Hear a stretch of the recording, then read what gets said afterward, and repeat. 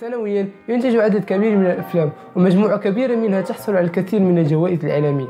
ومن جهة أخرى يوجد هناك المئات الأفلام التي تعتبر الأسوأ من جميع النواحي، وتحصل على أسوأ العلامات من قبل المنتقدين والمواقع الكبرى. وفي فيديو اليوم سأشارك معكم 5 من أسوأ أفلام هذا القرن. بالمناسبة قبل ما نبدأ الفيديو أريد القول أن نسبة كبيرة ممن يشاهدون فيديوهاتي غير مشتركين، ولهذا إذا أعجبكم الفيديو فاشتركوا في القناة وفعلوا زر الجرس، وأترككم مع الفيديو ومشاهدة ممتعة.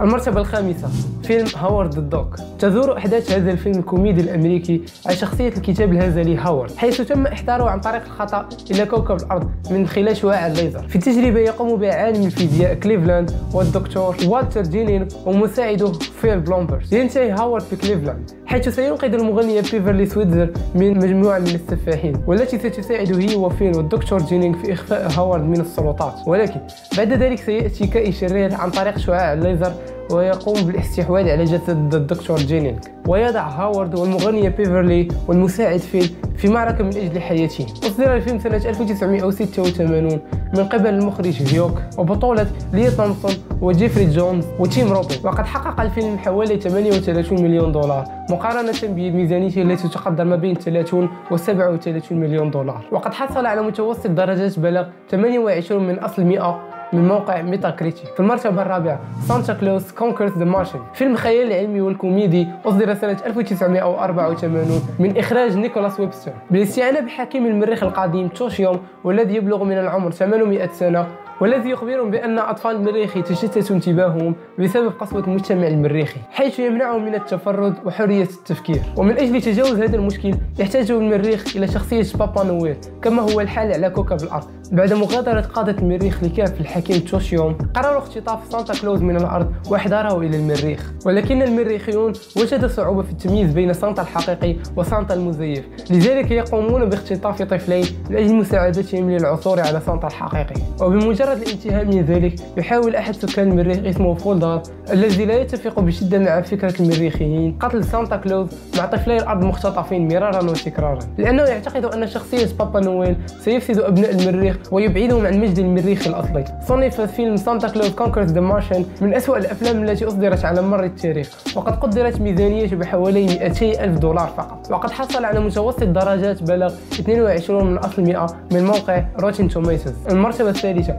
موفي 43 أي فيلم 43، فيلم كوميدي أمريكي من إخراج بيتر فارلي. عرض الفيلم 14 قصة مختلفة، وكل قصة من مخرج مختلف. بالمناسبة فأفضل عدم التكلم عن أحداث هذا الفيلم نظرا لأحداثه المخلة بالحياة والغريبة. تم إصدار فيلم 43 يوم 25 يناير 2013، وقد تلقى انتقادا كبيرا من قبل جميع النقاد الكبار، وأيضا قد صنف من أحد أسوأ الأفلام على الإطلاق. وقد كان توقع الاستوديو أنه سيجني ما يقارب 9 مليون دولار في يوم الافتتاح، إلا أنه حصل فقط على 1,800,000 دولار، وقد حقق الفيلم مجموع 32 مليون دولار. بالمناسبة فتكلفة الفيلم كانت تقريبا 6 مليون دولار، يعني أن هنالك بعض الربح في هذا الفيلم. وقد حصل على متوسط درجات بلغ 18/100 من موقع ميتاكريتيك. المرتبة الثالثة باتل فيلد إيرث أي ساغا The Year 3000، فيلم خيال علمي أمريكي أصدر سنة 2000 والمستوحى من رواية من نفس الاسم أصدرت سنة 1982 من إخراج روجر كريستيان وبطولة جون ترافور وباري بيبر وفورست ويتاكر. في عام 3000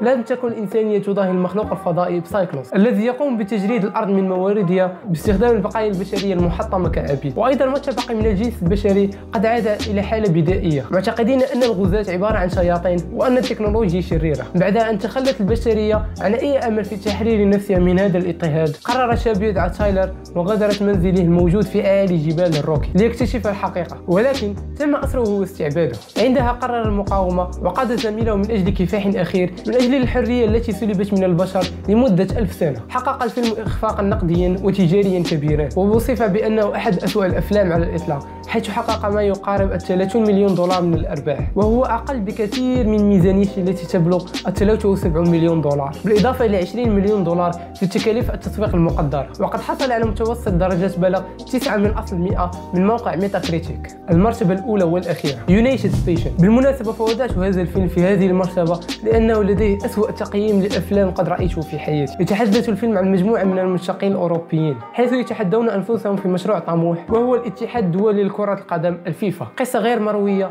تحيي الملحمة الملهمة لكأس العالم ورجال الثلاثة المصممين الذين صنعوها بدافع من رؤيتهم وشغفهم، حيث تغلب كل من جول ريمي، جوا هافلينغ وسيب بلاتشر وتصدوا للعقبات والفضائح لجعل كأس العالم حقيقة واقعة. والفيلم من بطولة تيم روث وجيرارد ديبارديو وسام نيل، ومن إخراج فريدريك أوبورتين.